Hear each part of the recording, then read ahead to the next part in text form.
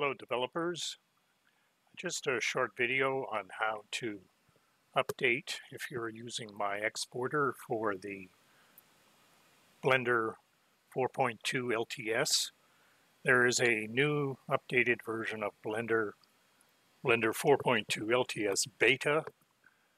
This add-on that I have developed, that's a fork of the ASOBO exporter, is only compatible with 4.2 beta and later. So you go to my site, glTF Blender, and go into the releases, and you'll find a release. You need to only download the zip file, so you'll just download that. You don't need to extract it. You just need to have a way of getting to it, so put it somewhere where you can get to.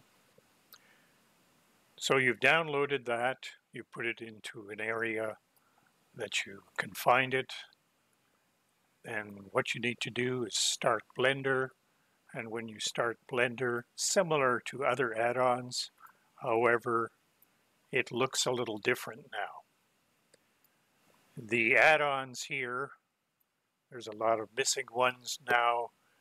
They have a different way of installing, a much easier way. So if you have a previous version, you'll see it under Legacy, Microsoft Flight Simulator glTF extension. You can uninstall that. There is no remove anymore, so uninstall it. And it's gone. And the neat thing about what you can do now with extensions is you can drag and drop. So I can take this, put it on the workspace, install from disk, and say OK. We should now have the MSFS glTF exporter as a new version.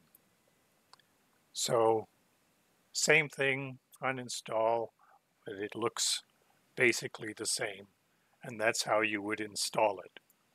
So you have that, you have same information that you've had before for the exporter. File, export, glTF, with all the latest information here, and also if you utilize the multi-exporter, that's available also.